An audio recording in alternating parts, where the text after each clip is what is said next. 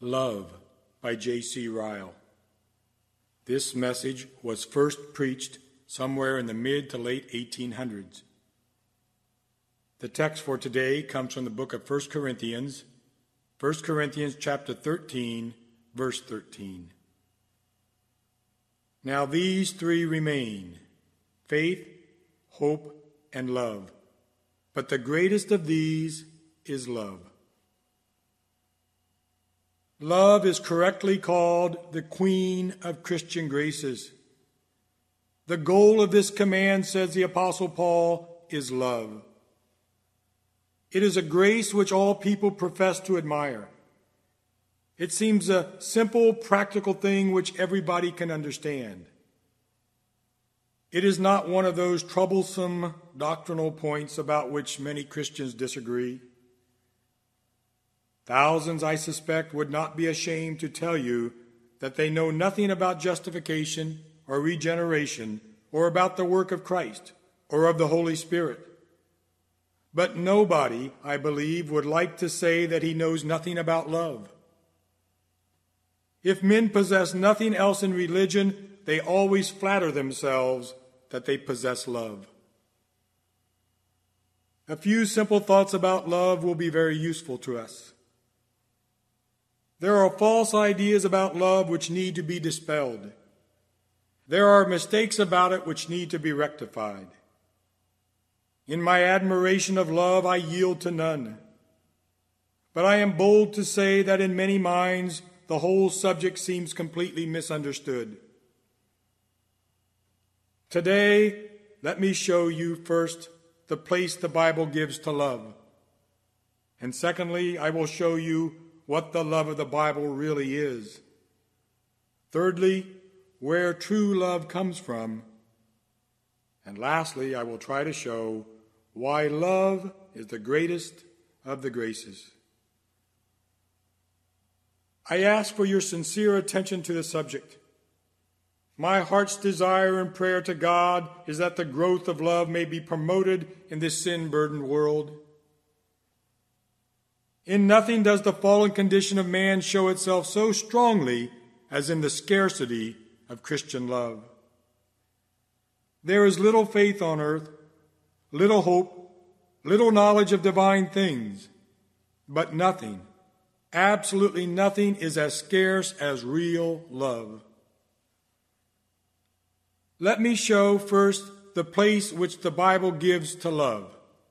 The place which the Bible gives to love. I begin with this point in order to establish the immense practical importance of my subject. I do not forget that there are many Christians in this present day who almost refuse to look at anything practical in Christianity. They can talk of nothing but 2 or 3 favorite doctrines. Now I want you to know that the Bible contains a lot about practice as well as about doctrine, and that one thing to which it attaches great weight to is love. I turn to the New Testament and ask men and women to observe what it says about love. In all religious study, there is nothing like letting the Scripture speak for itself. There is no better way of finding out truth than the old way of turning to simple Bible text. Bible texts were our Lord's weapons, both in answering Satan and in arguing with the Jews. Bible texts are the guides we must never be ashamed to refer to in the present day. What does the Scripture say? What is written? What do you understand about it? Let us hear what Paul says to the Corinthians. If I speak in the tongues of men and of angels, but have not love, I am only a resounding gong or a clanging cymbal. If I have the gift of prophecy and can understand all mysteries and all knowledge, and if I have a faith that can move mountains, but have not love, I am nothing. If I give everything I possess to the poor and surrender my bodies to the flames, but have not love, I gain nothing. Let us hear what Paul says to the Colossians. And over all these virtues, put on love, which binds them all together in perfect unity. Let us hear what Paul says to Timothy. The goal of this command is love, which comes from a pure heart and a good conscience and a sincere faith. Let us hear what Peter says. Above all, love each other deeply, because love covers over a multitude of sins. Let us hear what our Lord Jesus Christ himself says about that love. A new command I give you, love one another. As I have loved you, so you must love one another. By this all men will know that you are my disciples, if you love one another. Let us read our Lord's account of the Last Judgment and note that the lack of love will condemn millions upon millions. Then he will say to those on his left, "Depart from me, you who are cursed, into the eternal fire prepared for the devil and his angels. For I was hungry, and you gave me nothing to eat. I was thirsty, and you gave me nothing to drink." Let us hear what Paul says to the Romans. Let no debt remain outstanding except the continuing debt to love one another. For he who loves his fellow man has fulfilled the law. Let us hear what Paul says to the Ephesians. Live a life of love, just as Christ loved us and gave himself up for us as a fragrant offering and sacrifice to God. Let us hear what John says. Dear friends, let us love one another, for love comes from God. Everyone who loves has been born of God and knows God. Whoever does not love does not know God, because God is love. I will make no comments on these texts. I think it better to place them before you in their naked simplicity and to let them speak for themselves. If anyone is disposed to think the subject of this message is a matter of insignificance, I will only ask him to look at these texts and to think again. He that would take down love from the high and holy place it occupies in the Bible and treat it as a matter of secondary importance must settle his account with God's Word. I certainly will not waste time in arguing with such a person. To my own mind, the evidence of these texts appears clear, simple, and unquestionable. They show the immense importance of love as one of the things that accompany salvation. They prove that it has a right to demand the serious attention of all who call themselves Christians, and that those who despise the subject of love are only exposing their own ignorance of Scripture. Let me show, secondly, today, what the love of the Bible really is. What the love of the Bible really is. I think it of great importance to have clear views on this point. It is precisely here that mistakes about love begin. Thousands delude themselves with the idea that they have love when they don't, due to a downright ignorance of Scripture. Their love is not the love described in the Bible. The love found in the Bible does not consist in giving to the poor. The love in the Bible does not consist in giving to the poor. It is a common delusion to suppose that it does. Yet Paul tells us plainly that a man may give all he possesses to the poor and not have love. There can be no question that a loving man will remember the poor. I don't for a moment deny that he will do all he can to assist them, relieve them, and lighten their burdens. All I am saying is that this does not make up love. It is easy to spend a fortune in giving away money and soup and bread and blankets and clothing and still be utterly destitute of Bible love. The love found in the Bible does not consist in never disapproving anyone's conduct. The love found in the Bible does not consist in never disapproving anyone's conduct. Here is another very common delusion. Thousands pride themselves on never condemning others or saying that they are wrong, whatever they may do. They convert the teaching of our Lord, "Do not judge," into an excuse for having no unfavorable opinion of anybody. They pervert his prohibition of rash and censorious judgments into a prohibition of all judgment whatsoever. Your neighbor may be a drunkard, a liar, and a violent man. Never mind. It is not love, they tell you, to pronounce him wrong. You are to believe that deep inside he has a good heart. This idea of love is unhappily a very common one. It is full of evil. To throw a veil over sin and to refuse to call things by their right names, to talk of hearts being good when lives are flatly wrong, to shut our eyes against wickedness and excuse their immorality, this is not scriptural love. The love you find in the Bible does not consist in never disapproving anyone's religious opinions or convictions. Here is another most serious and growing delusion. There are many who pride themselves on never pronouncing others mistaken, whatever views they may hold. Let me now turn to the positive side. Having shown what love is not, let me now show what it is. Love is that love which Paul places first among those fruits brought forth in the heart of a believer. The fruit of the Spirit is love. Love to God, such as Adam had before the fall, is its first characteristic. He that has love desires to love God with all his heart and soul and mind and strength. Love to man is its second characteristic.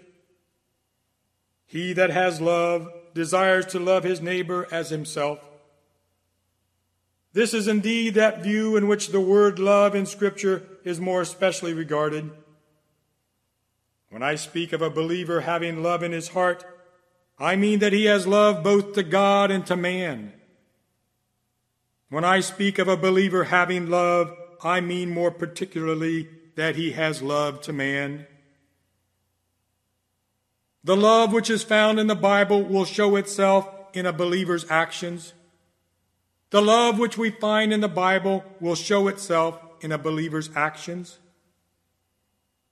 It will make him ready to do kind acts to everyone within his reach, both to their bodies and souls. It will not let him be content with soft words and kind wishes. It will make him diligent in doing all that lies in his power to lessen the sorrow and increase the happiness of others. Like his master, he will care more for ministering than for being ministered to, and will look for nothing in return. Like his master's great apostle, he will very willingly spend and be spent for others, even though they repay him with hatred and not with love. True love does not want rewards. Its work is its reward. The love found in the Bible will show itself in a believer's readiness to bear evil as well as to do good. The love found in the Bible will show itself in a believer's readiness to bear evil as well as to do good. It will make him patient under provocation, forgiving when injured, meek when unjustly attacked, quiet when slandered. It will make him bear much, put up with much, and look over much, submit often and deny himself often, all for the sake of peace. It will make him control his temper and check his tongue. True love is not always asking, what are my rights? Am I treated as I deserve? But rather, how can I best promote peace? How can I do that which is most edifying to others? The love found in the Bible will show itself in the general spirit and demeanor of a believer. The love found in the Bible will show itself in the general spirit and demeanor of a believer. It will make him kind, unselfish, good-natured, good-tempered, and considerate of others. It makes him gentle, friendly, and courteous in all the daily relations of private life, thoughtful for others' comfort, tender for others' feelings, and more anxious to give pleasure than to receive. True love never envies others when they prosper, nor rejoices in the calamities of others when they are in trouble. At all times it will believe and hope and try to put to good use the actions of others. And even at the worst, it will be full of pity, mercy, and compassion. Would we like to know where the true pattern of love like this can be found? We have only to look at the life of our Lord Jesus Christ as described in the Gospels, and we will see it perfectly exemplified. Love radiated forth in everything he did. His daily life was an incessant going about doing good. Love radiated forth in all his manner. Christ was continually hated, persecuted, slandered, and misrepresented. But Christ patiently endured it all. No angry word ever fell from the lips of Jesus. No ill temper ever appeared in his demeanor. When they hurled their insults at Jesus, he did not retaliate. When Jesus suffered, he made no threats. Love radiated forth in all his spirit and deportment. The law of kindness was always on the lips of Jesus. Among weak and ignorant disciples, among sick and sorrowful petitioners for help and relief, among tax gatherers and sinners, among Pharisees and Sadducees, Jesus was always one and the same, kind and patient to all. And yet, let it be remembered, our blessed Master never flattered sinners or cooperated with sin.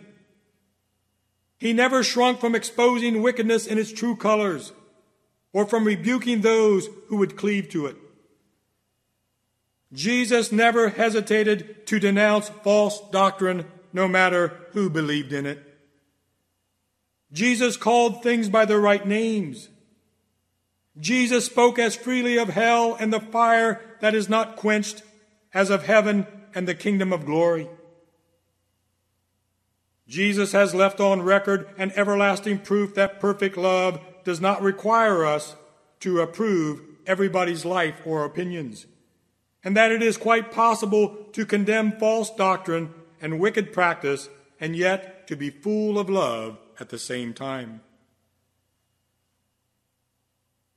I have now set before you the true nature of scriptural love. I have given a slight and very brief account of what it is not and what it is. I cannot move on without suggesting two practical thoughts, which press home on my mind with weighty force, and I hope may press home on others. You have heard of love? Think for a moment how deplorably little love there is upon earth. You have heard of love. Think for a moment how deplorably little love there is on earth. How conspicuous is the absence of true love among Christians? I do not speak of the heathen.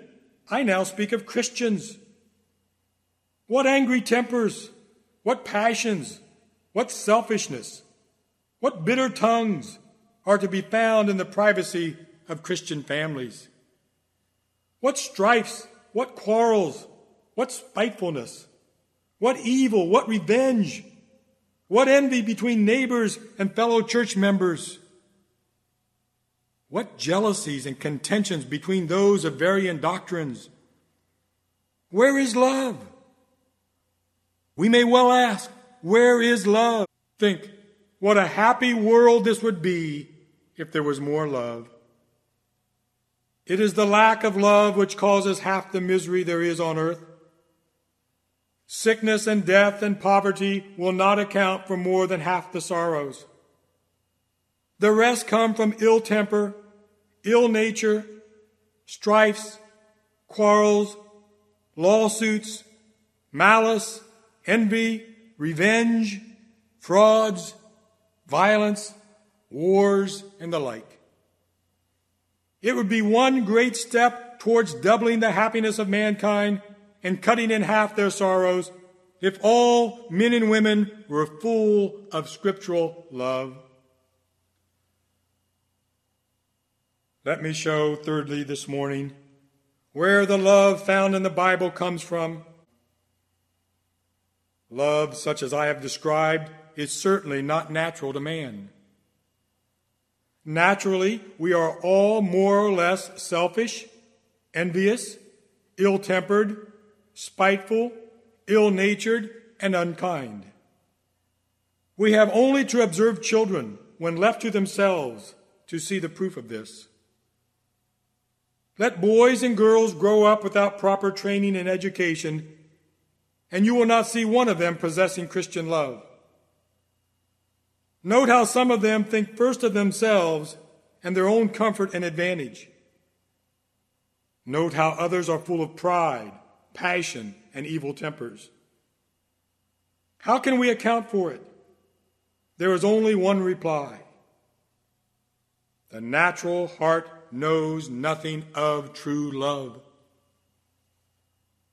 The love found in the Bible will never be found except in a heart prepared by the Holy Spirit. It is a tender plant and will never grow except in one kind of soil. You may just as well expect grapes to grow on thorn bushes or figs on thistles as to look for love when the heart is not right. The heart in which love grows is a heart that is changed, renewed, and transformed by the Holy Spirit. The image and likeness of God which Adam lost at the fall has been restored to it, however feeble and imperfect the restoration may appear. It is to participate in the divine nature by union with Christ and sonship to God. And one of the first features of that nature is love. Such a heart is deeply convinced of sin, hates it, flees from it, and fights with it from day to day. And one of the prime elements of sin which it daily labors to overcome is selfishness and lack of love. Such a heart is deeply aware of its mighty debt to our Lord Jesus Christ. It continually feels that it owes to him who died for us on the cross all its present comfort, hope, and peace. How can it show forth its gratitude? What can it render to its Redeemer? If it can do nothing else, it strives to be like him, to walk in his footsteps, and like him, to be full of love. The fact that God has poured out his love into our hearts by the Holy Spirit is the surest fountain of Christian love. Love will produce love. Oh, I ask for your special attention to this point. It is one of great importance in the present day. There are many who profess to admire love, while they care nothing about vital Christianity. They like some of the fruits and the results of the gospel, but not the root from which these fruits alone can grow, or the doctrines with which they are inseparably connected.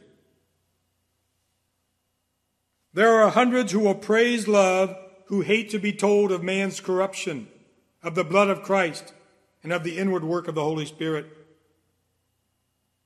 Many a parent would like his children to grow up unselfish and good-tempered, who would not be very pleased if someone pressed upon their children the need for conversion and repentance and faith.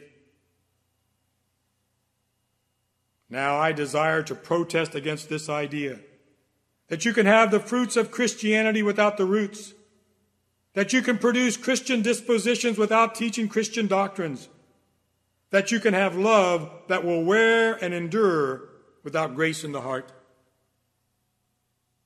Oh, I grant most freely that every now and then one sees a person who seems to be very loving and friendly without any distinctive doctrinal religion. But such cases are so rare and remarkable that, like exceptions, they only prove the truth of the general rule. And often, too often, it may be feared in such cases, the apparent love is only external, and in private completely fails.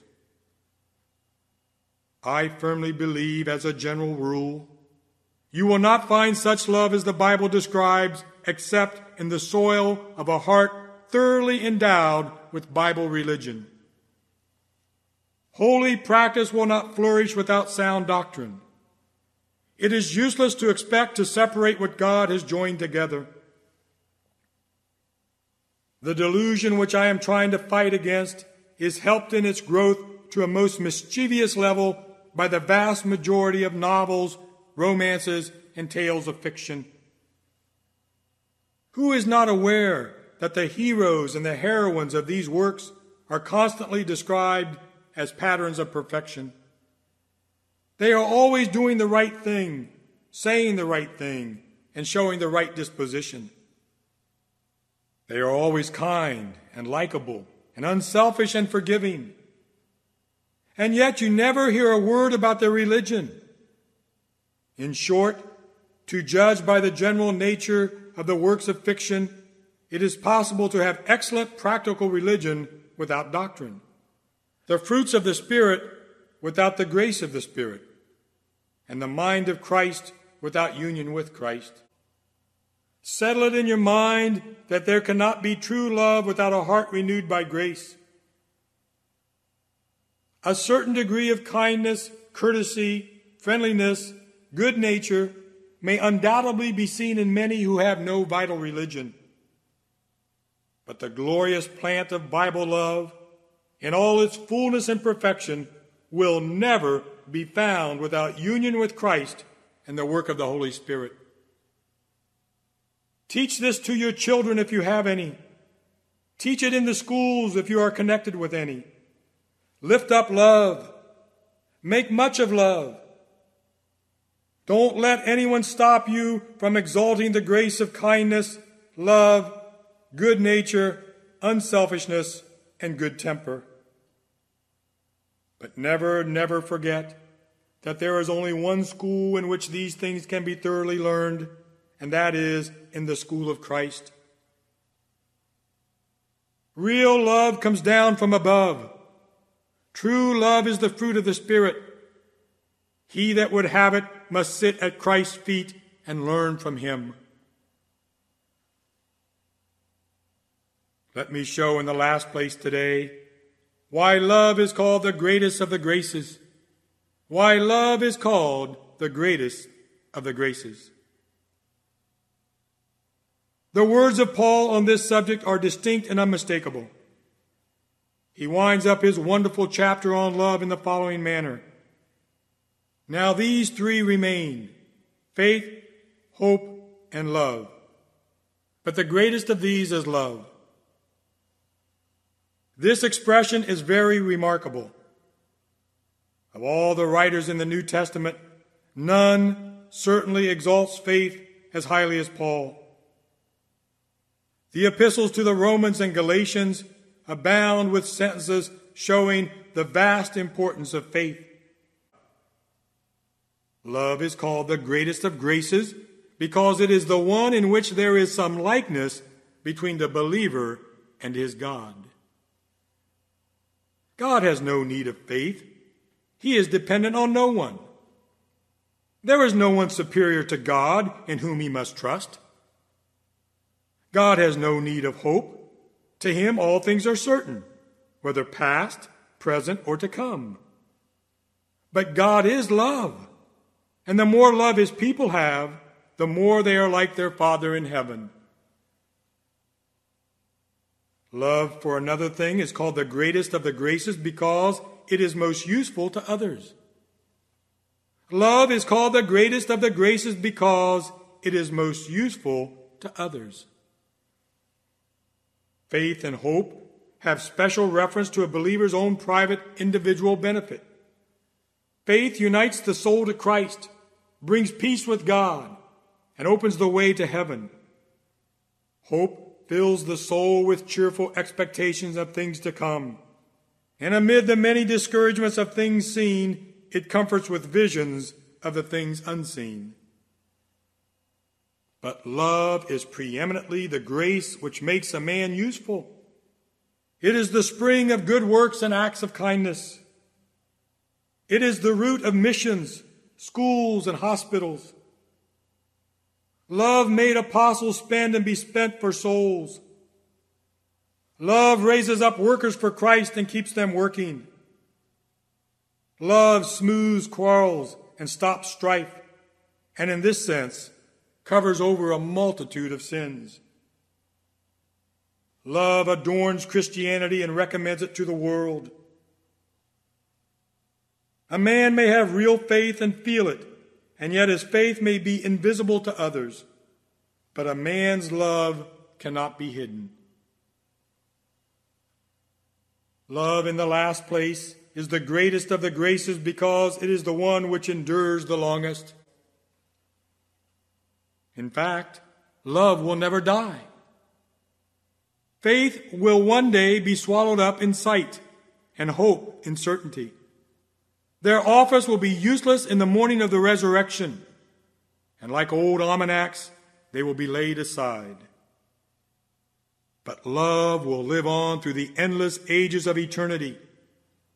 Heaven will be the home of love. The inhabitants of heaven will be full of love. One common feeling will be in all their hearts, and that will be love. I now leave this part of my subject and pass on to a conclusion. On each of the 3 points of comparison I have just named, between love and the other graces, it would be easy to enlarge upon, but time does not permit me to do so. If I have said enough to guard men and women against mistakes about the right meaning of the greatness of love, I am content. Love, be it ever remembered, cannot justify and put away our sins. It is neither Christ nor faith, but love makes us somewhat like God. Love is of mighty use to the world. Love will live and flourish when faith's work is done. Surely in these points of view, love well deserves to wear the crown. And now let me ask every one of you a simple question. Let me press home on your conscience the whole subject of this message. Do you know anything of the grace of which I have been speaking? Have you love? The strong language of the Apostle Paul must surely convince you that the question is not one that ought to be lightly put aside. The grace without which that holy man could say, I am nothing, the grace which the Lord Jesus says expressly is the great mark of being his disciple, such a grace as this demands a serious consideration of everyone who is serious about the salvation of his soul.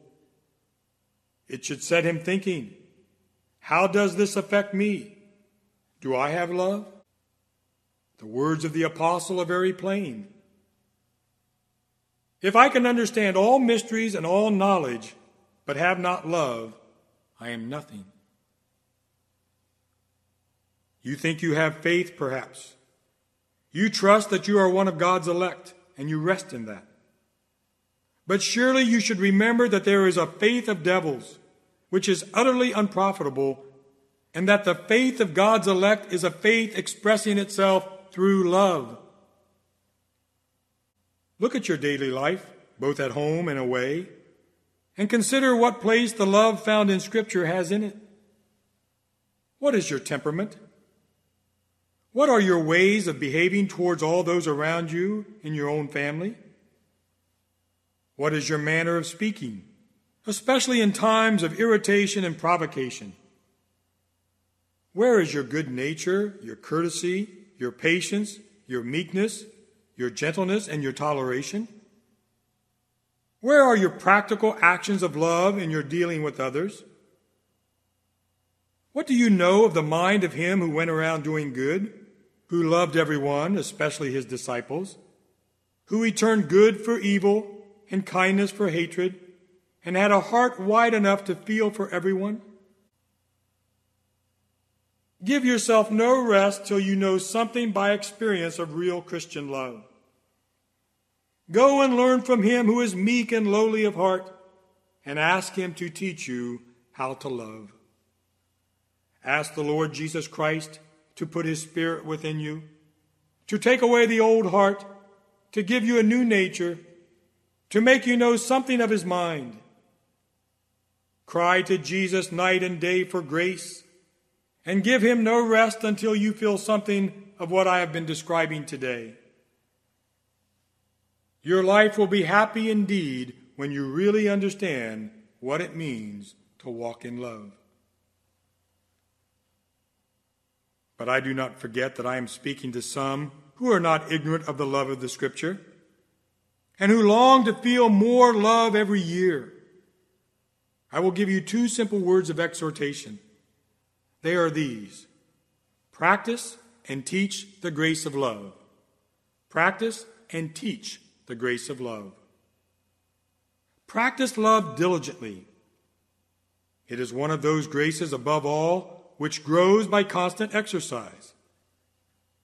Strive more and more to carry it into every little detail of daily life. Watch over your own tongue and temper throughout every hour of the day, and especially in dealing with children and near relatives. Remember the character of the excellent woman. She speaks with wisdom, and faithful instruction is on her tongue. Remember the words of Paul. Do everything in love. Love should be seen in little things as well as in great ones. Remember not least the words of Peter. Love each other deeply. Not a love which just barely is a flame, but a burning, shining fire, which everyone around us can see. It may cost pains and trouble to keep these things in mind. There may be little encouragement from the examples of others, but persevere. Love like this brings its own reward.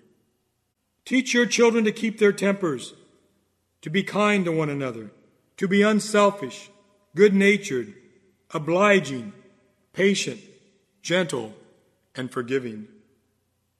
Tell your children never to forget to their dying day, if they live as long as Methuselah, that without love, the Holy Spirit says, we are nothing. Tell them, over all virtues to put on love, which binds them together in perfect unity. Amen.